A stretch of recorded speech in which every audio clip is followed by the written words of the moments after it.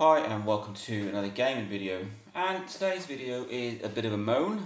I've currently moved house. I'm stuck without Wi-Fi until my provider gets it installed, and for me it's not that much of an issue gaming wise. Obviously I've got my mobile phone for data so I can keep online, but for playing games I use a DS or a PSP.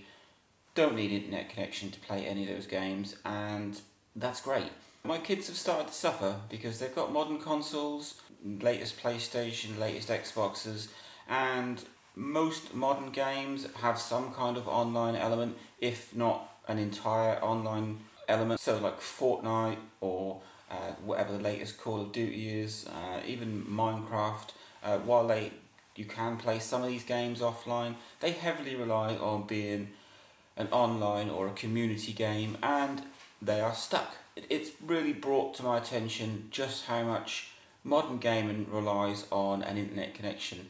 I've never been a fan of multiplayer games. If I've bought a game and it's got an online capability, I would just generally play the single player campaign. Some of the newer Call of Duties had a single player campaign plus an online side, which I think I've played for about 10 minutes. I much prefer playing games by myself. I'm not a very sociable person at the best of times, and I don't want to be playing with some random from around the world. I would much prefer a story-driven game.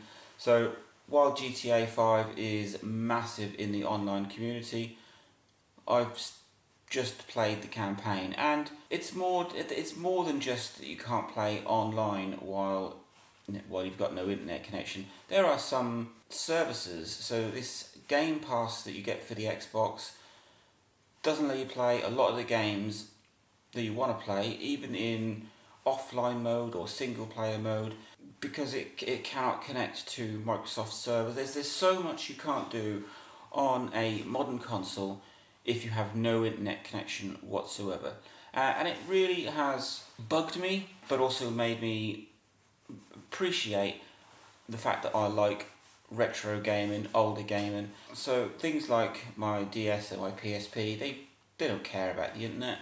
They do have it, or they did have it. PS2, another favourite console of mine, Saturn, Dreamcast, these were just consoles that you popped a disc in, there was no updates needed, there was no patches to be put on, you didn't need an internet connection for the servers to know that that's a legit game and you to carry on playing it. It was straightforward gaming, and I've always known that modern consoles relied a little too much on having an internet connection, but I didn't realise just how much. And it's bothered me, and it's really annoyed my children. Obviously when you move house and you're waiting for things to be set up and installed, it's just something that you just have to live with, but I'm fine. Obviously I'm super busy sorting out my new house, but if I did have time, I could just pick up my PSP and carry on playing God of War, Chains of Olympus. I wouldn't have to worry that I've got no connection to the outside world. So modern gaming sucks if you've got no Wi-Fi or no internet or a way of communicating with some of the servers, and a lot of the games are just online only. It's a phase that I haven't got into. Gaming seems to have moved into this whole, it's a community thing, but if you've got no internet, then you've got no community. So let me know what you think. Are you a fan of this new modern way of playing games and playing them with people around the world? And okay, it's good fun. I'm not saying I don't like playing with games with people.